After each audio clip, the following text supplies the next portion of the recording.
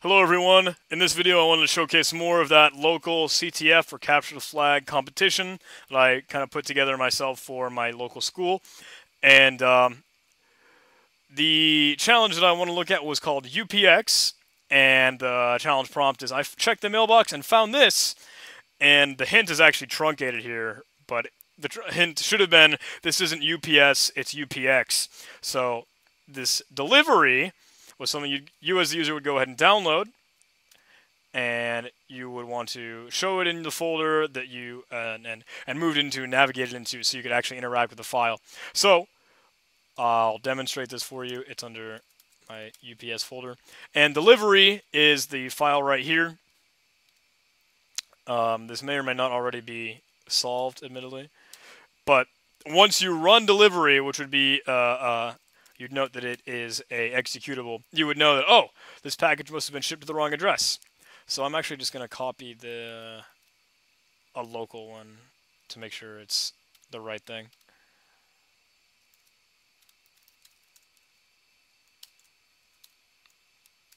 Because you'll see very, very soon that it overwrites.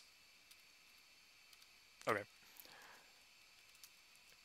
So the ploy is that you will do a little bit more reconnaissance on this file, and you'll notice that it has some interesting things in that there's like nothing really in the file that you can see. Like you can't find that string that says, oh no, this package has been delivered to something else.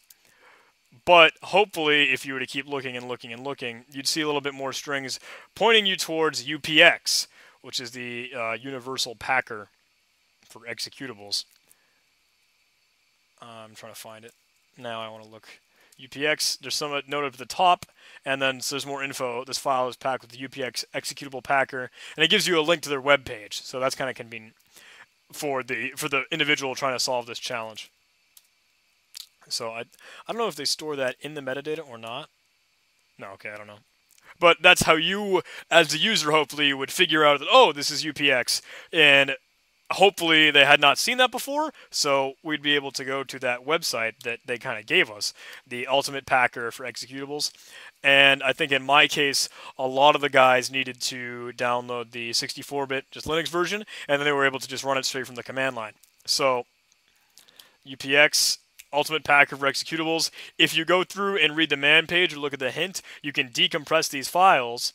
So UPX -D on that delivery, that executable, what it does is it will go ahead and, okay, decompress it or unpack it, and it tells us it unpacked one file. So there were no problems, no issues, and it doesn't actually create a new file, it just goes ahead and I think overwrites the current one.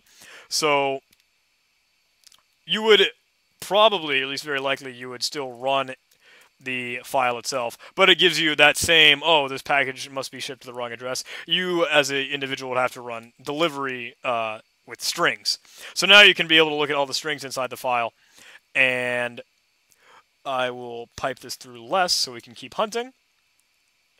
And of course, at this point, you would know, hopefully, okay, let's try and grep for the flag itself. Let's see if we can find USCGA. So I'll look for that, and I say, yep, there it is. USCGA. Packing an executable can hide some data. It's just like that string. So I will go ahead and copy that. I should have just done it straight up in the strings output. But now we can go ahead and submit that and get our flag. So the way that I built that was super easy. The create script would actually compile a source code of C with a 32-bit and make sure it's static. So because typically UPX has to have a large enough file that it can pack it, and actually because the program does pretty much nothing, it actually wasn't large enough by default. So you have to say static in GCC when you compile it to note, okay, I want to include pretty much everything and make this program large, and then it packs it with the UPX, and that -- exact I think retains all the information. -- exact. Yep. When compressing, required to be able to get a byte identical file after decompression with option D. It looks like it's not entirely in progress or whatever the case may be, but I ended up using it to see because I wanted that byte identical file. So the source code is actually just a simple C program that literally just says, hey, this package must have been shipped to the wrong address.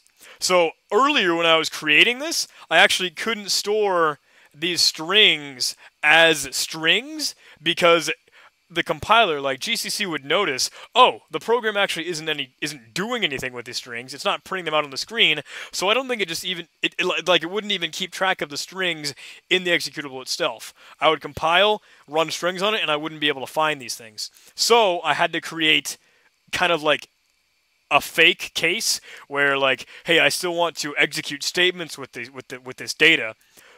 Like, I want to be able to work with it so it's included inside of the binary and inside the executable. So what I actually did is I just tested like a completely unnatural case, a completely like implausible thing.